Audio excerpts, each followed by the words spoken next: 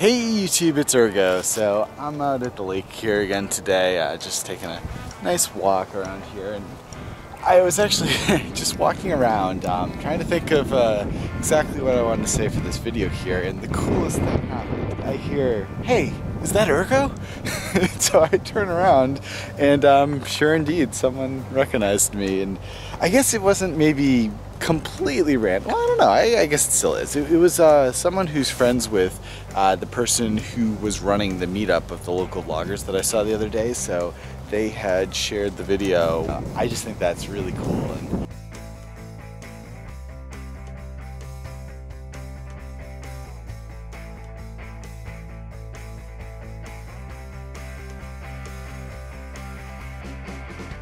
I guess the answer sort of changed, at least a little bit, over the years.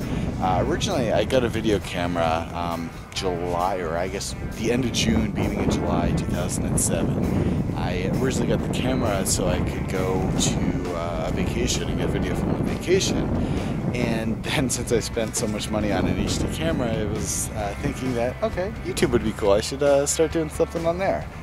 And immediately after I posted my, I guess it was the second video. The first video was just as I got to the office when the camera arrived. I just took it out and shot something there. But the second video was actually at a YouTube gathering in New York City, and YouTube even featured that video. So I guess that just really showed me, how many people I could reach here on YouTube. And why do I use it? I guess originally, again, as a hobby to sort of justify buying a camera, but now that I actually do use it, I just love interacting with people and just, meeting people either online, in person, just like this, randomly.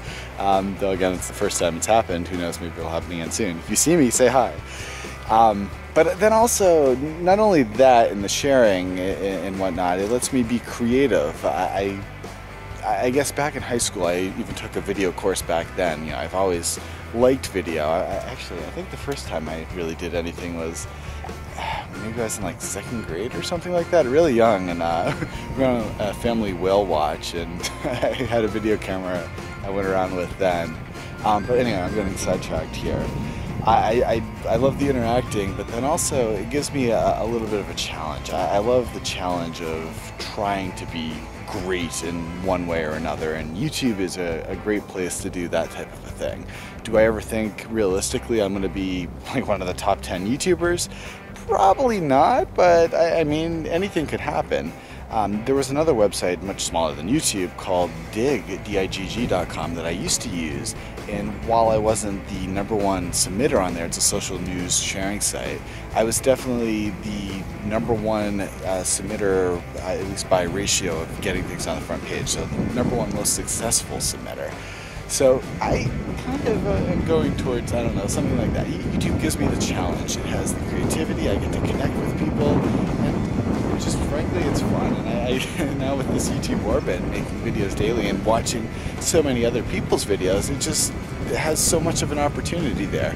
So anyway, Ender is getting a little upset with his face harness thing here. He tries to take it off whenever we're walking around, and yeah, so we got to finish up this vlog. It's a great day here. There's actually so many people here. It was hard to find a parking spot, but yeah, just having fun. Hope you guys are having a great weekend also. I'll see you again tomorrow. Thanks for watching, subscribing, commenting, sharing, liking, favoriting, whatever. There's all sorts of things you can do here, and I'll see you again tomorrow. Take care.